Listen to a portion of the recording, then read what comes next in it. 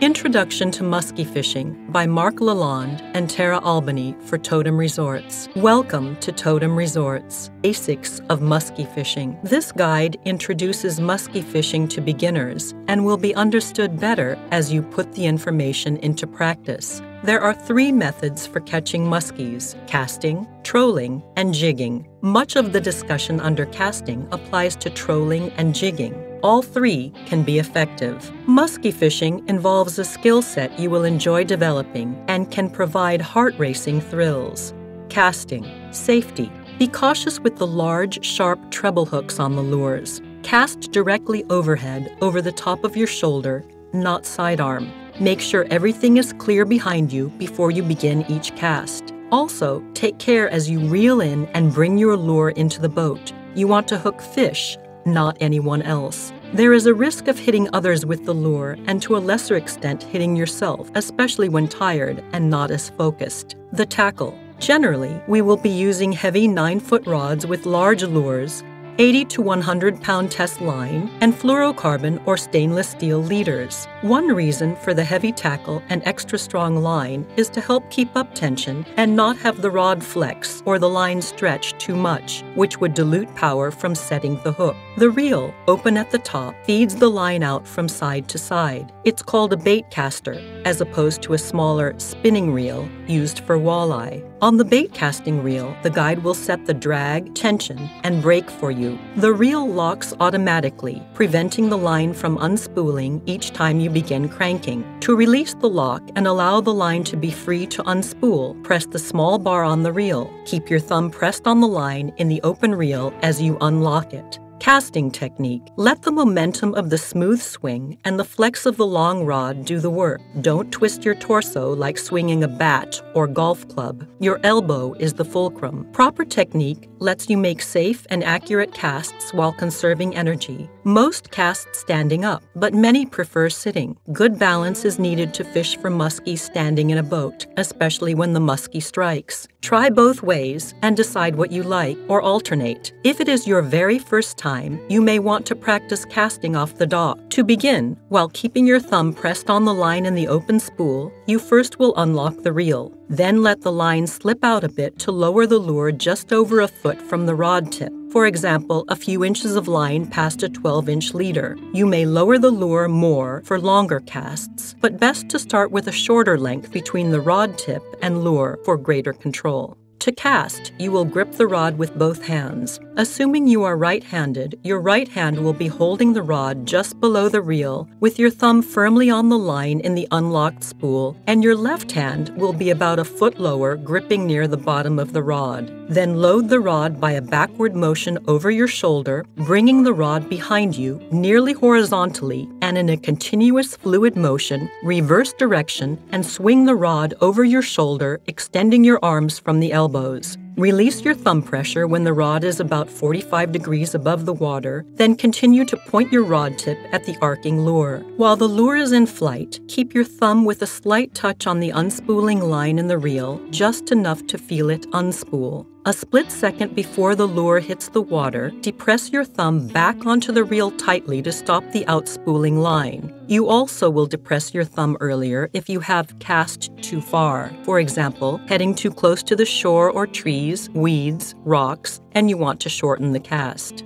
As the lure hits the water, immediately switch hands, your left thumb trading places with your right thumb to secure the line on the reel temporarily until it locks, and the fingers of your left hand gripping the rod below the reel. There is a trigger under the rod. Place your middle finger in front of the trigger, ideally between your palm and second knuckle, where you would wear a ring. Simultaneously, your right hand goes to the reel handle and begin cranking quickly to make sure the reel locks and the line has tension. Place your left thumb on top of the reel on the left side, grasping the side of the reel firmly, keeping your thumb off the line in the locked spool. Point your left index finger straight to reach under the rod below the reel. With 2 fingers in front of the trigger and 2 behind, you will have a firm grip to set the hook with power and keep the rod under control. Note, some anglers prefer to use their left hand to grasp the foregrip, the corked part of the rod directly in front of the reel, rather than using the trigger and holding the side of the reel. That alternative method makes it harder to keep the rod from twisting and is not as stable as using the trigger and grasping the left side of the reel with your thumb on the top left side. Immediately, as you switch hands and start cranking, you will position the end of the rod at your side below your left armpit so that you can clamp down on the rod with your upper left arm if a muskie strikes. If there is a knob on the end of the rod, place that knob either just behind or directly under your arm, whichever you find more comfortable. At all times, take care not to lose the rod overboard. Both hands on the rod and reel, and then the end under your arm, will keep the rod secure. Skilled anglers may vary from some of these fundamentals, but it is best to follow them as you gain experience. It is easy to lose focus while enjoying the scenery and each other's company, and after a long period of time with no action. To be ready, you have to expect that each moment your lure is in the water will result in a strike. Note, a muskie can strike as soon as the lure hits the water and at any point until you take it out. Estimating roughly, 30% of the muskie strikes hit right after the lure enters the water and you start retrieving. 25% hit while reeling in as the lure approaches the boat, and 45% hit near the boat after following the lure.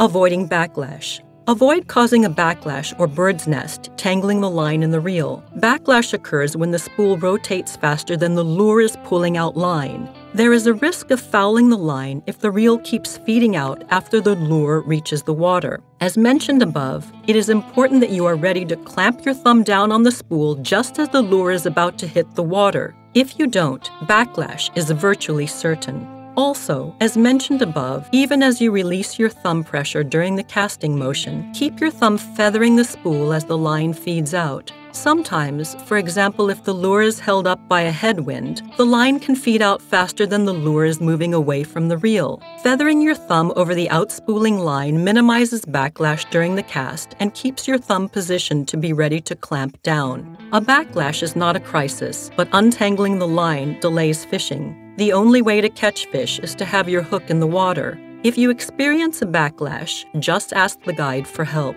Note, you also have to be ready for the lure not to fly at all and instead have it spike in the water right in front of the boat. Assuming you have released your thumb from the reel during the cast, this spiking can occur for two reasons. One is that the reel was not unlocked or the crank handle was touched during the casting motion enough to cause the reel to re-lock. The other is that the line can get twisted around the tip of the rod. Check before casting. Spikes are rare but do happen. A secure grip on the rod with both hands at all times will keep it in your grasp even if the lure spikes.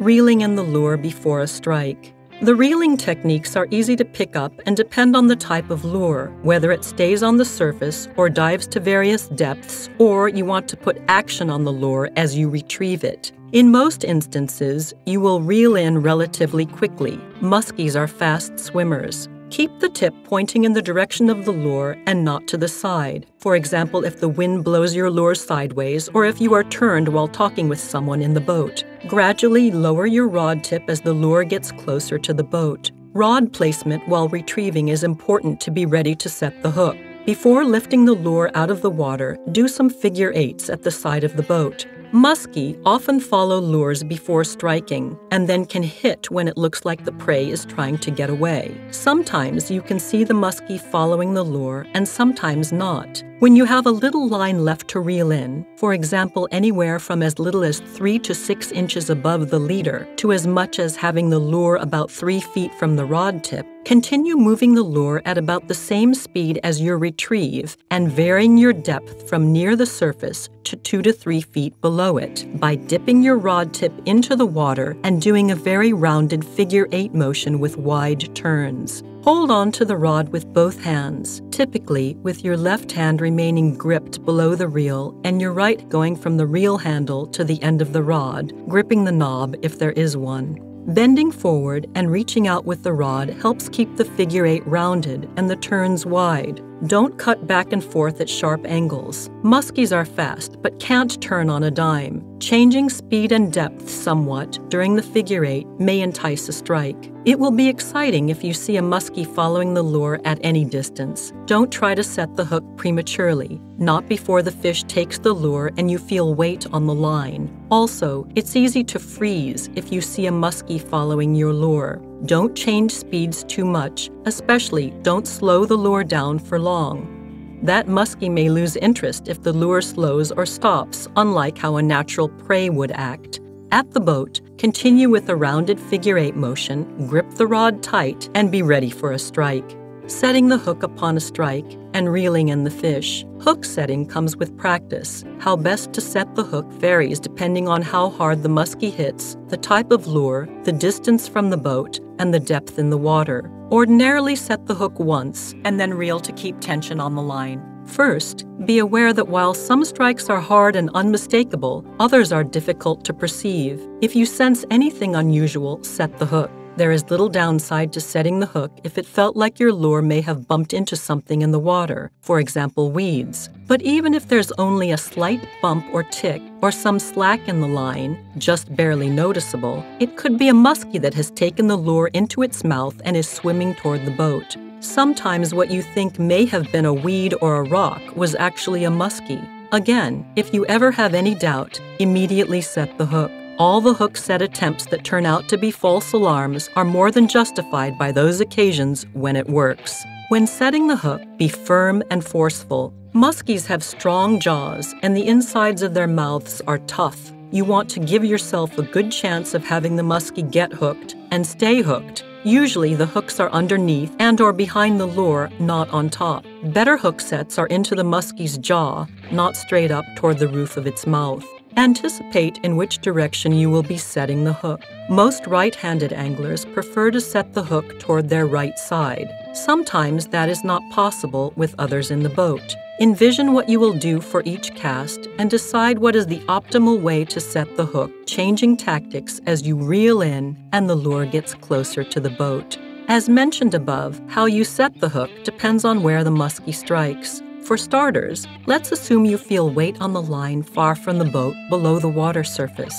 Preparing for a strike with every cast, your rod will be pointed toward the lure. Snap your arms firmly, moving the rod diagonally sideways and upward, and turning your torso toward the side.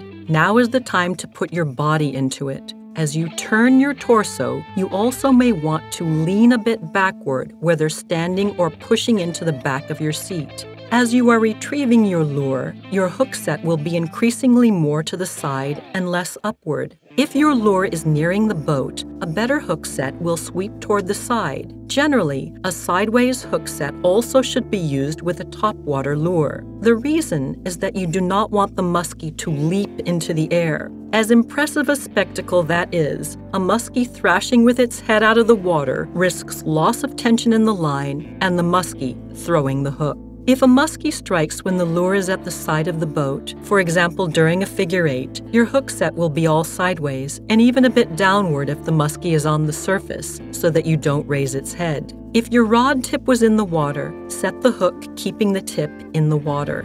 Note, if the muskie hits at the boat, sometimes it can be netted quickly, and sometimes it will take line out for a longer fight. If the muskie does not take line out, you will keep tension on the line by pulling the muskie with your rod tip under the water, ultimately toward the net when the muskie has tired enough to let you. Also, no matter what you do, a lot depends on whether the muskie hooks itself hard or barely in the side of the lip or somewhere in between. Some strikes miss too much of the lure for the fish to get and stay hooked. Other times, they hammer the lure and are hooked solid. You may not know which until the muskie is in the net or if it was able to shake the hook even with a taut line. If you do everything right, you can still miss, but your odds for success are better. When reeling in a hooked fish, the key point is to keep tension on the line. A slack line allows the muskie to throw the hook. Reel in as quickly as necessary to keep a bend in the rod without raising the muskie's head above the water. As the muskie nears the boat, get ready to stop reeling and start pulling the muskie sideways with your rod to keep up tension. Although there are exceptions. As a beginner, when reeling with a muskie on the hook, ordinarily you should keep the rod raised at about a 45-degree angle, especially when the fish is still far from the boat and not at the surface. Experienced anglers know how to keep tension on the line with a lowered rod tip, but beginners usually are better served keeping the rod up until the muskie gets closer to the boat and until there is a potential for lifting its head out of the water. The closer to the boat the muskie gets, the more you will keep tension sideways rather than with the rod raised. Never point your rod directly at the fish. A lowered rod tip pointing at the muskie takes the pressure off the rod and puts it all on the line and risks allowing slack. As discussed above, how muskies strike varies. If a monster attacks the lure and swims away from the boat, the rod will bend over and you will be hanging on for dear life. When a hooked muskie heads away or deep, it will take line out against the drag. It doesn't do any good to crank the reel while the line is being pulled out, and generally you shouldn't, but it doesn't cause much harm, and the line will still go out. It is important to be ready to keep the tension on the line. If you're not sure, keep reeling. It's worth repeating that with some strikes you almost can't tell they have happened. If the muskie takes the lure while swimming up or toward the boat, there could be no change in tension or even a slight loosening of the tension. If you have any sense that something seems different, reel in fast and you might catch up to a fish that has the lure in its mouth. Then set the hook and keep reeling to maintain tension on the line. As you reel in with a muskie on the hook, if the muskie is extra heavy and not too close to the boat, you may need to pull the rod up and then reel quickly as you lower it, always keeping a bend in the rod. With a heavy muskie closer to the boat, follow the same procedure but pull the rod to the side and then reel as you bring the bent rod back toward but not pointing at the fish. The goal is to put the line back on the reel without allowing any slack. If you think the muskie you have been fighting got off the hook, it may have, but also it could be charging toward the boat. There is no downside to reeling in quickly to make sure why the line went slack. The one that got away maybe didn't. With a muskie on the line, listen to the guide if he gives you instructions. Note, if anyone in the boat gets a muskie strike, usually everyone will know it or someone will yell fish. The other anglers must reel in fast to get their lures out of the water. A muskie can be lost if it manages to swim around someone else's line. Then, with their lures retrieved and back in the boat, those not fishing are in a good position to record the action. Be prepared. Think ahead of what you will do if the muskie strikes at any time. The fight to net the muskie may not take long, just a minute or so, but will be packed with excitement. Netting the fish. When you get the muskie to the side of the boat, the guide will try to net it for you. You need to help the guide by doing the following. 1. Keep tension on the line even if you are not reeling in. You shouldn't reel in the leader. By pulling the rod in the opposite direction of where the muskie wants to swim and continuing to do so even as the fish tries to change course. Try to stand your ground, but you may need to move around a bit in the boat.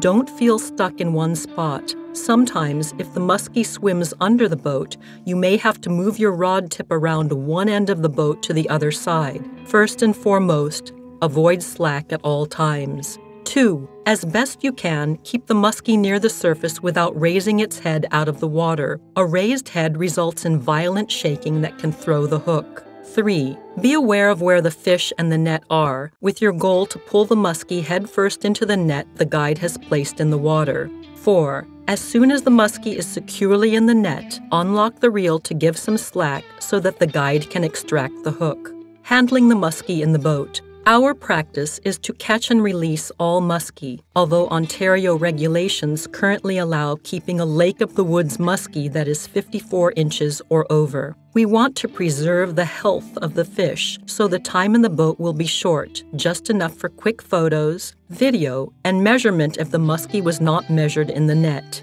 The guide will lift the muskie into the boat and help you hold it. Be sure to hold it and all fish that you are releasing horizontally, not vertically or diagonally. If a muskie is in distress, its fins will turn reddish. Rely on the guide for best practices. Hanging the fish vertically to weigh it is bad for its health, so recording weight has given way to measuring length.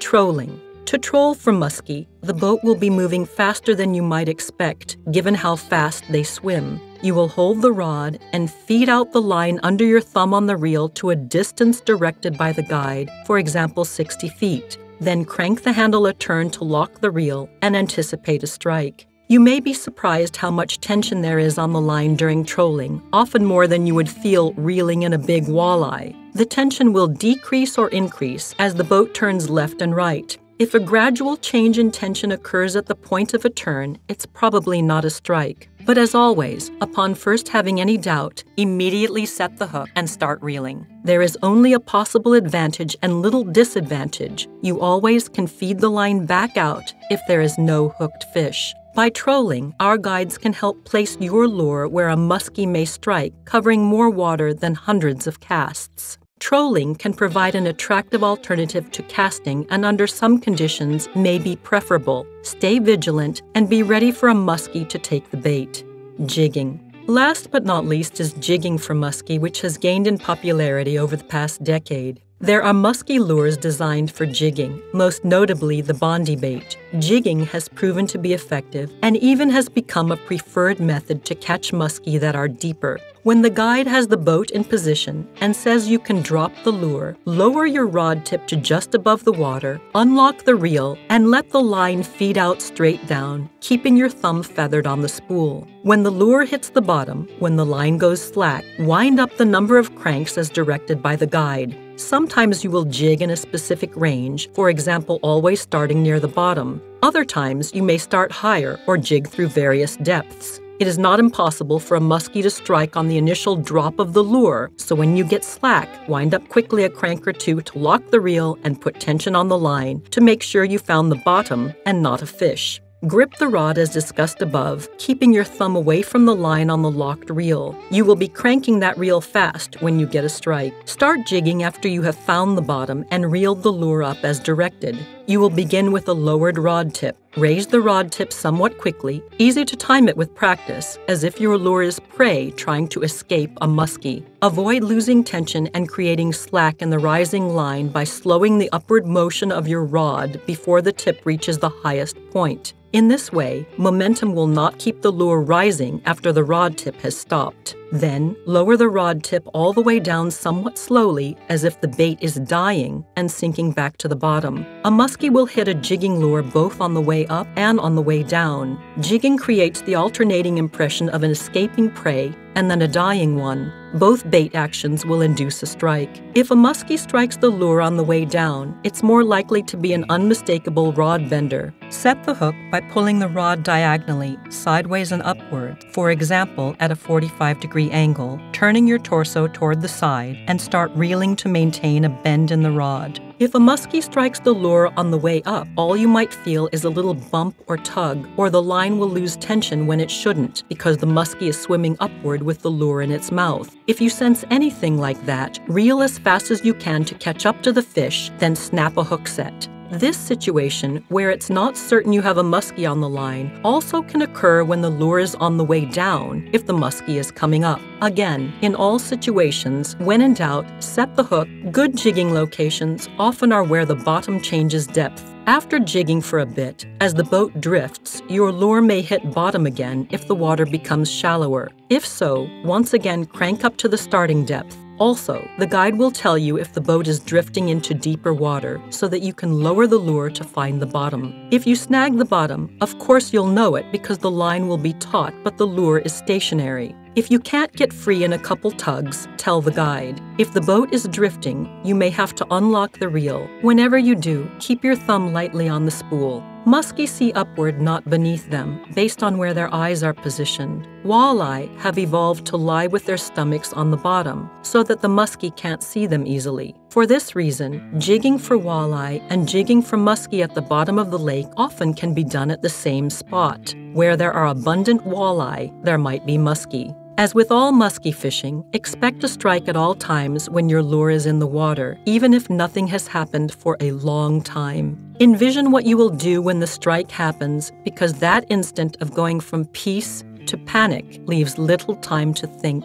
Conclusion: There is something about having a positive attitude and expecting a muskie to strike in the next moment, no matter how long you have been trying before you find success, that will keep you alert and give you the best chance to catch a nice muskie. So many are drawn to muskie fishing for good reason. Muskie are the most aggressive, large, predatory freshwater fish in North America. As the apex predator, muskies can eat whatever and whenever they want, and they have a lake full of feeding opportunities. Muskies do not necessarily hit the lures they follow, yet they often strike with a vengeance. They are strong and adept at throwing the hook. No doubt, fighting and catching the elusive muskie is an achievement. Lake of the Woods, Ontario is prime muskie habitat. You've come to the right place. As you gain experience, you will come to understand nuances and exceptions to the basic information in this beginner's guide. Beyond increasing your knowledge about how to handle the tackle and learning fishing strategies, patience and perseverance are your keys to success. The guides at Totem Resorts have expertise second to none. It is not unusual for a Totem guide to net well over 150 muskie in 1 year. Regardless of your experience level, our guides know how to put you on muskie and can help you catch a prize you will always remember.